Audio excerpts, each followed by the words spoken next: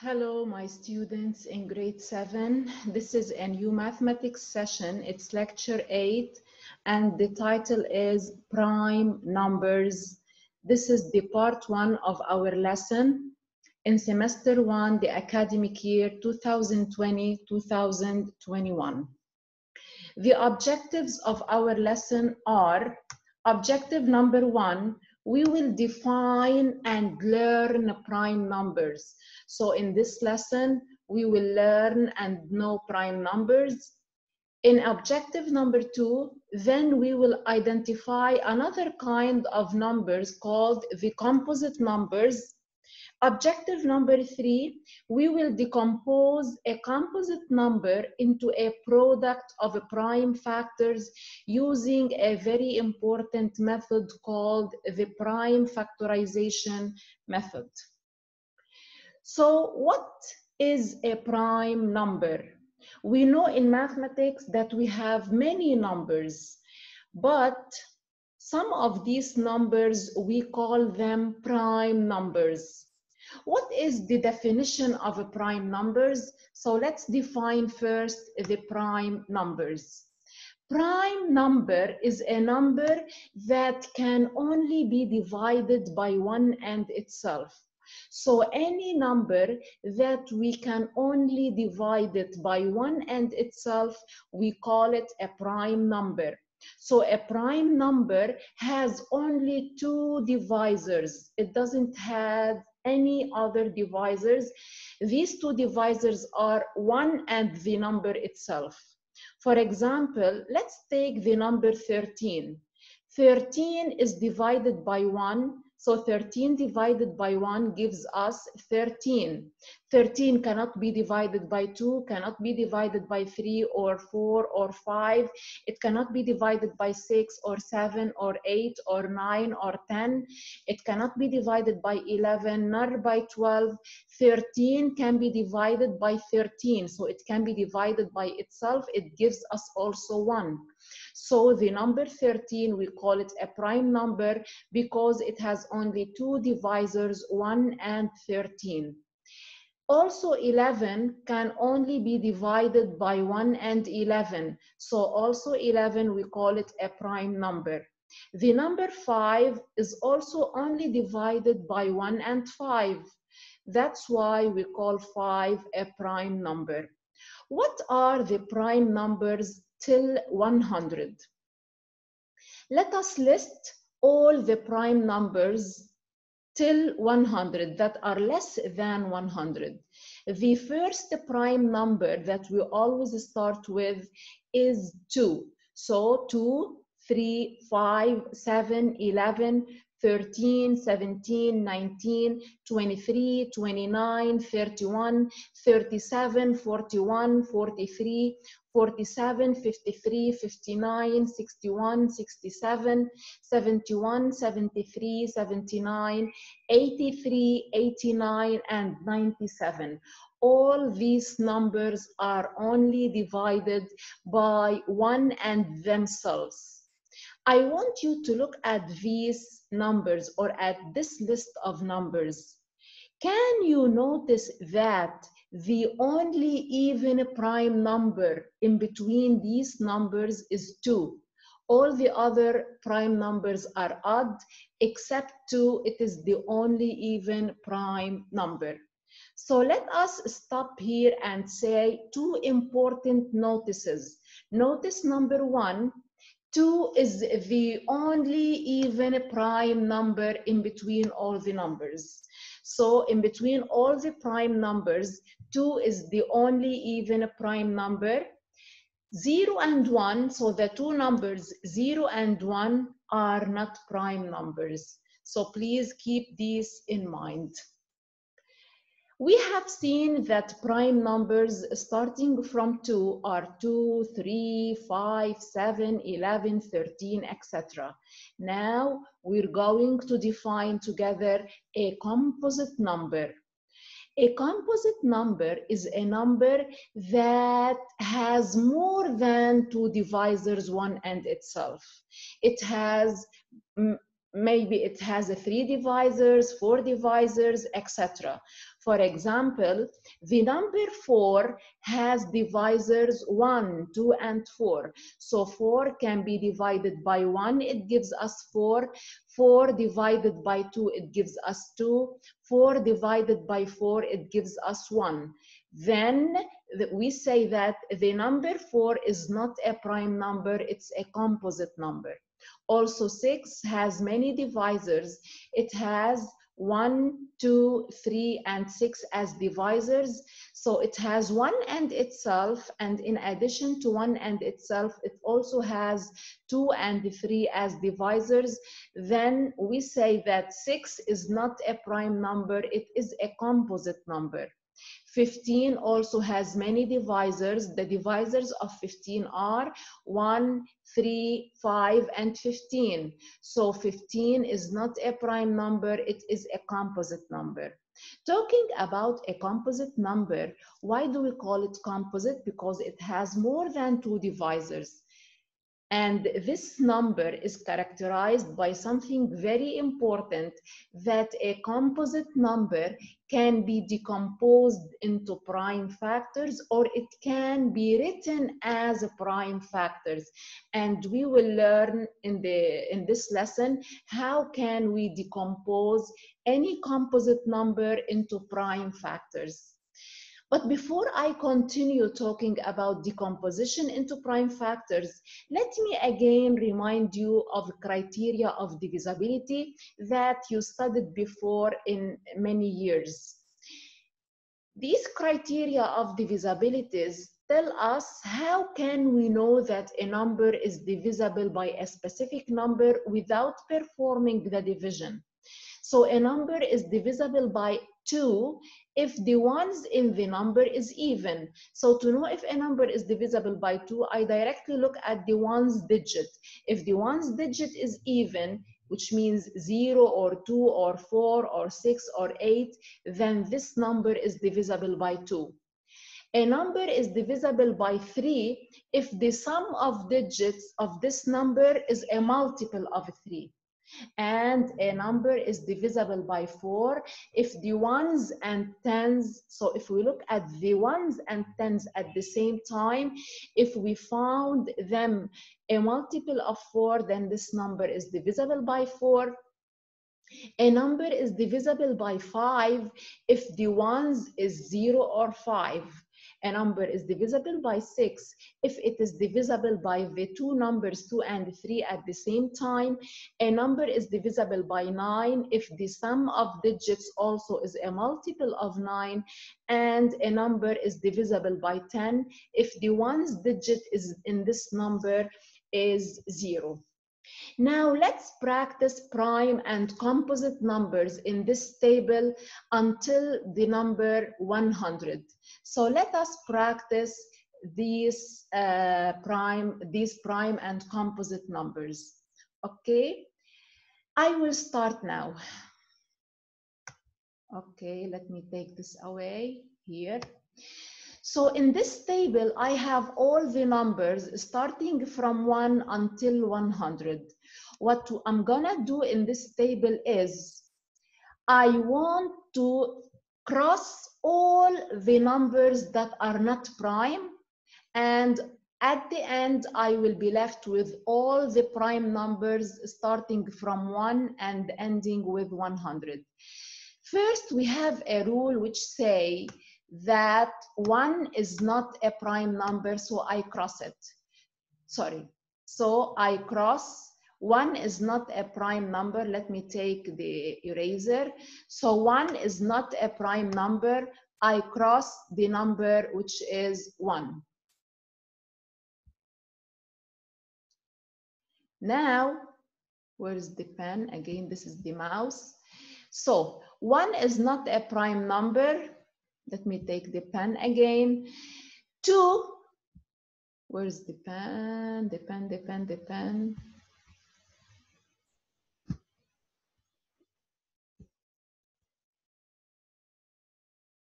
Now 2 is a prime number, so I leave the number which is 2. Now 3 is also a prime number, so I leave 3. Where's the pen? Okay, so 3 is a prime number, I leave it. We said a very important rule also, that all the even numbers except 2 are not prime, so I cross 4 because it is even. I cross 6 because it is even. 8 is even, I cross it. 10 is even, I cross it. 12 is even, I cross it. 14 is even, I cross 14. So I will cross all the even numbers from this table, because as we said before, we have a very important rule that all the even numbers except 2 are not prime. So we will cross all the even numbers. Let me cross all the even numbers until I arrive to 100. We know that the even numbers has in their ones either 0, 2, 4, 6, or 8. So I will cross here all the even numbers that are let me erase it again. I did it by mistake. I will take the line again. So I will cross all the even numbers. 56 is even, 58 is even, 60 is even, 62 is even, so 62 is even, 72 is even, 82 is even. I will cross all the even numbers. 92 is even, 64 is even, 74 even, 84 because the ones is 4, 94 also. 66 we cross it, 76, 86 also because the ones is even, 68 is even, 78, 88, 98 is even, 70 is even, 80 is even, 90 is even, and 100 is even. So we crossed all the even numbers. Now 3 is a prime number. As we said that 3 is a prime number, we leave it. So let us cross out all the multiples of 3. They are not prime. We have 9 is a multiple of 3. We have 15 is a multiple of 3, 19, 21 is a multiple of 3, 23, 25, 27 is a multiple of 3, 33 is a multiple of 3, so we cross it. 39 is a multiple of 3, 45 is a multiple of 3, 51 is a multiple of 3, 57 is a multiple of 3, 63 is a multiple of 3. So here I am crossing all the multiples of 3. 75 is a multiple of 3. 81 is a multiple of 3. 87 is a multiple of 3. 93 is a multiple of 3. 99 is a multiple of 3. 5 is also a prime number, so let's cross all the multiples of 5. 25, I cross it because it's a multiple of 5. 35, 55, I cross 65, I cross 85, and I cross 95 because all of these are multiples of 5. 7 is a prime number, so let's cross out all the multiples of 7. 7 is prime, so we leave it. Let us cross all the multiples of 7. Whom do we have as multiples of 7? 49 is a multiple of 7. 61, no. 71. 77 is a multiple of 7. Let me see. 97 is a multiple of 7. Yes. 93, no, it's not a multiple of 7. Let me see if 93 is a multiple of 7. No, 97 is not a multiple of 7. So 97, let me divide, 9 divided by 7 is 1, 2, no, it's not a multiple of 7. So we crossed out the multiples of 2, the multiples of 3, the multiples of 5, the multiples of 7. Now let's count all the prime numbers. 2, 3, 7, 11, 13, 17, 19, 23, 29, 31. So here in this way, I got all the prime numbers that are less than 100. Okay, so this is how we get all the prime numbers less than 100. So again, I will erase all of these. I will leave it for you to practice it by yourselves. That's why I'm erasing what I did before, just for you to practice. This is very easy, and it will let you know what are all the multiples of numbers. You will revise these, and also you will know all the prime numbers that are less than 100. So now let me continue to the next slide.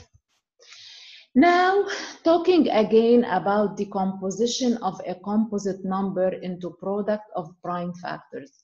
What am I saying here? I said that we have two kinds of numbers.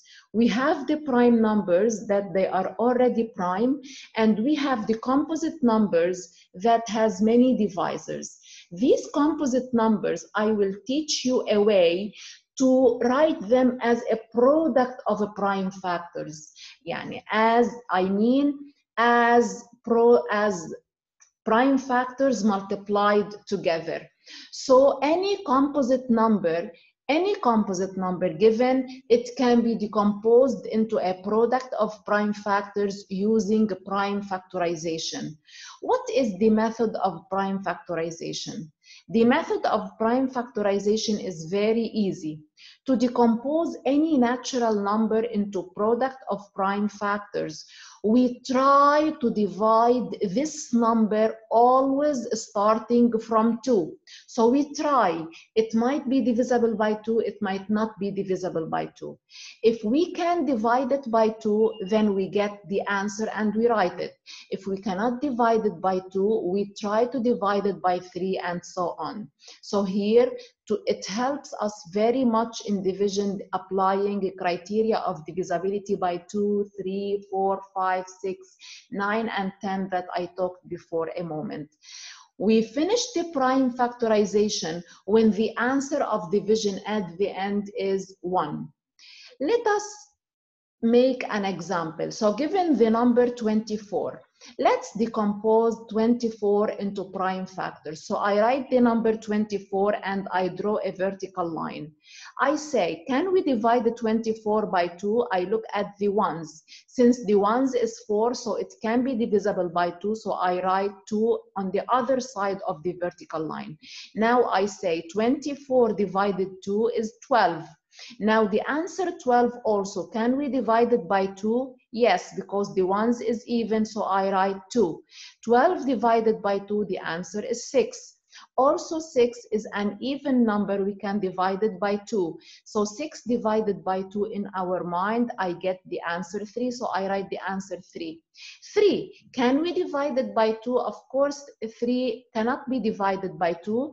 3 can be divided by 3, it gives us 1. See now the answer of division here. This is the answer of division that I talked about.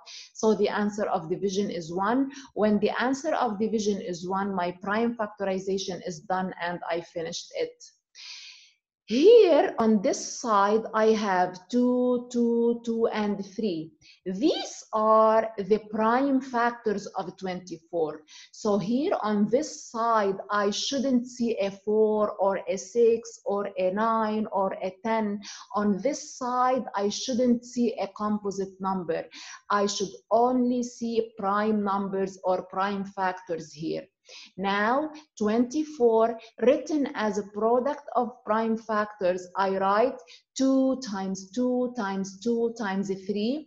Because we have 2 3 times, so we write it 2 cubed times 3. So always the prime factors of 24 are 2 cubed times 3. As you can see, 2 is prime and 3 is prime, and they are product. Product, I mean they are multiplied together.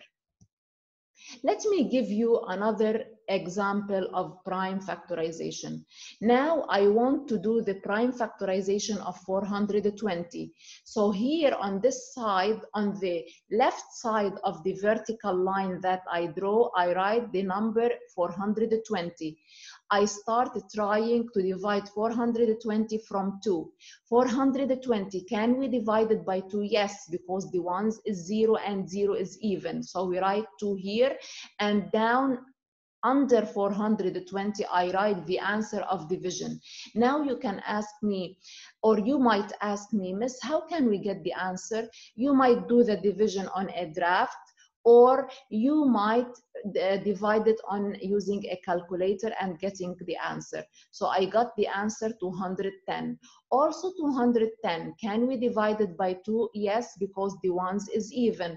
210 divided by 2 is 105. Now the answer 105, can I divide it by 2? No, because the ones is not even.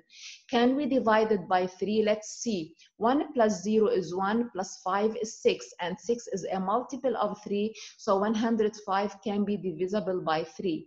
So 105 divided by 3 is 35. Now 35 cannot be divided by 2, cannot be divided by 3, it can be divided by 5. So 35 divided by 5 is 7. 7 is a prime number, so it can only be divided by 7, and the answer, the final answer is 1. After I finish, here on the right side, I have all the prime factors of 420. So I write 420 equal. How many 2's do we have?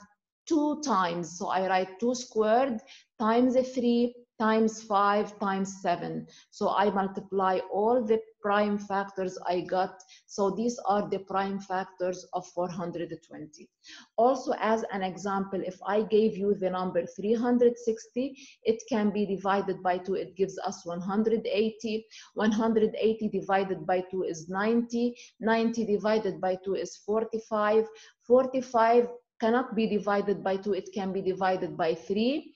If we divide 45 by 3, it gives us 15. 15 divided by 3 is 5. 5 divided by 5 is 1. When the final answer is 1, so my decomposition is done. So we write 360 equal. How many 2's do we have? 1, 2, 3. So we write 2 cubed times. How many 3's do we have? 1, 2. So I write 3 squared times. How many 5 do we have? 1. So I write 5. So these are the product of prime factors of the number 360. This was our lecture for this week, my dear students. Please watch the video, understand the concept of the lesson. It's very easy, but it's very important to know prime numbers and how can we decompose prime numbers into product of prime factors. Take care and bye.